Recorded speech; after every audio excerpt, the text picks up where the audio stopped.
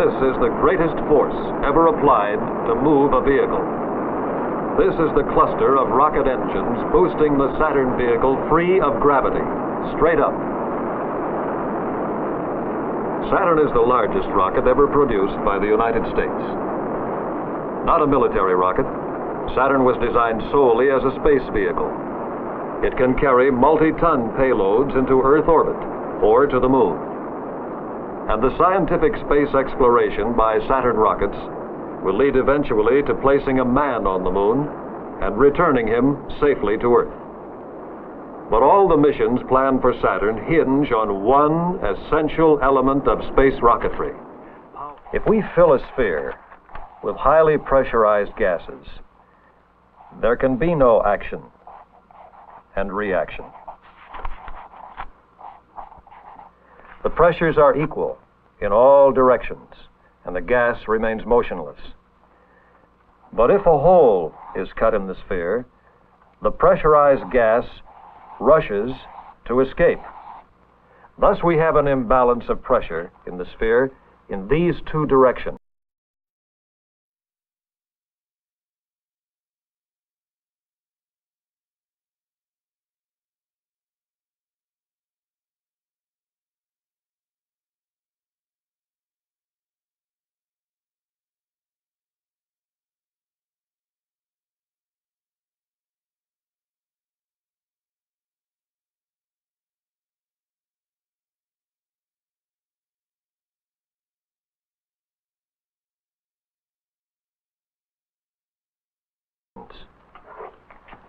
Similarly, if we fill a balloon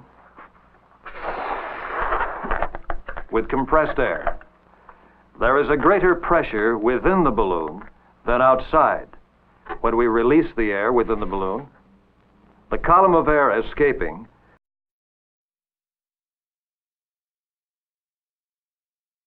sets up a momentum going in one direction, and the reaction in the other direction, acting as pressure on the interior of the balloon, propels our little rocket.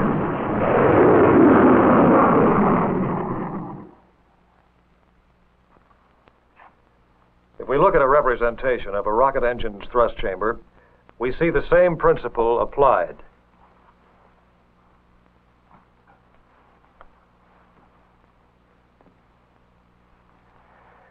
Through combustion in the thrust chamber, great amounts of energy are released.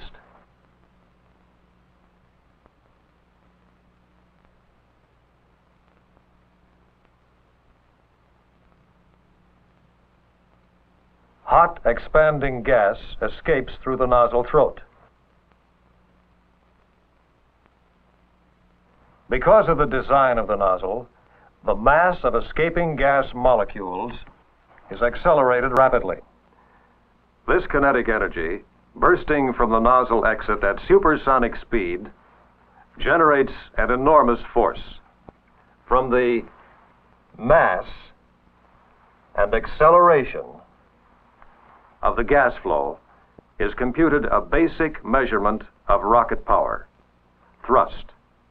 The reaction to this thrust is expressed in pressure against the top of the chamber here, against the sides here, and against the interior walls of the nozzle here, forcing the thrust chamber, and with it, the entire body of the rocket upward. Oh, and one other thing.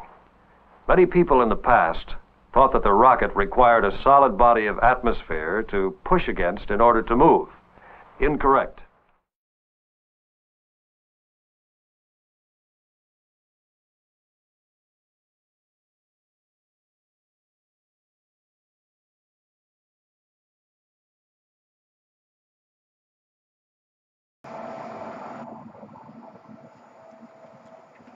Okay, So here we're going to do a little bit of science to prove once and for all if, in fact, rockets move by pushing off atmosphere behind them, or pushing off of anything behind them, or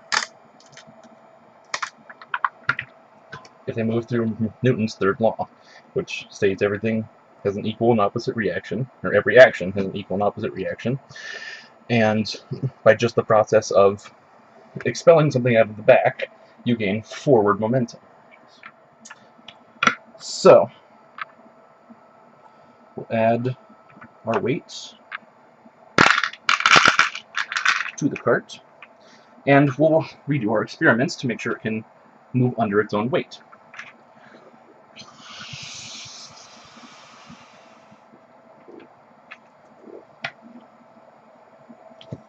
Test 1. Movement was observed. It would also behoove us to observe the fact that with added weight, it did move significantly slower than it without weight, which we can test again by removing the pendus. Let's verify that it is 29 grams lighter. 107. So that corroborates with our 104 gram cart and the 103 gram balloon, making 107. So without weight,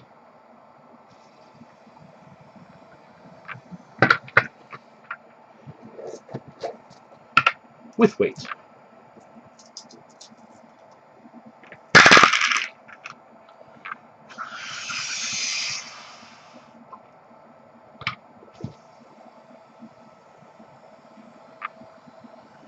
Significantly slower. In fact, it couldn't even propel itself off of our testing surface. So, that was 2 tests with the weight, so let us test again for 3.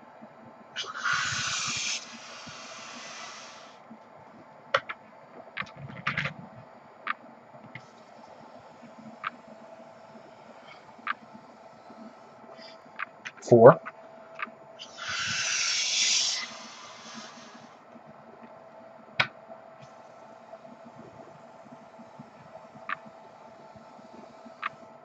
And finally 5.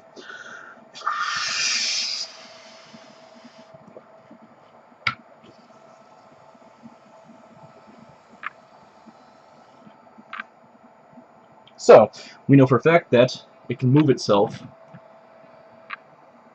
forward by using just the force of this balloon. So, what happens when we introduce our vacuum to the back of it? So, test number 1. Ooh.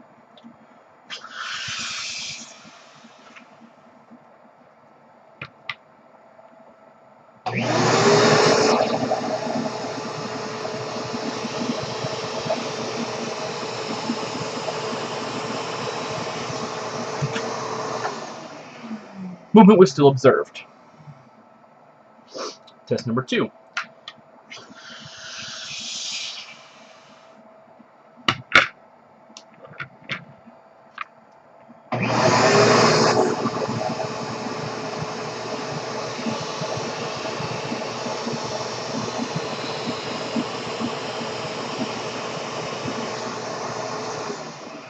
Movement was still observed. I did notice it was a little bit slower than without the vacuum. Test number 3.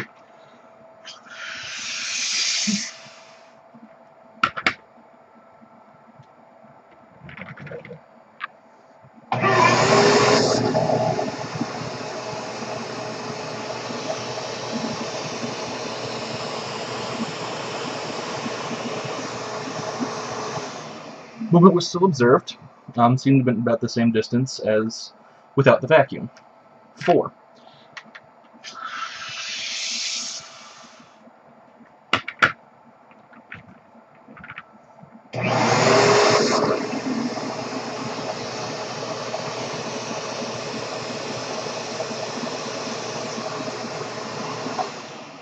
No movement observed. 5.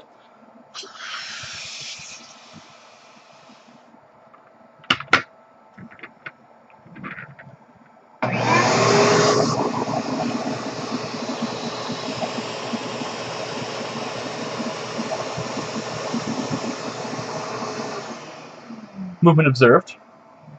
And since we had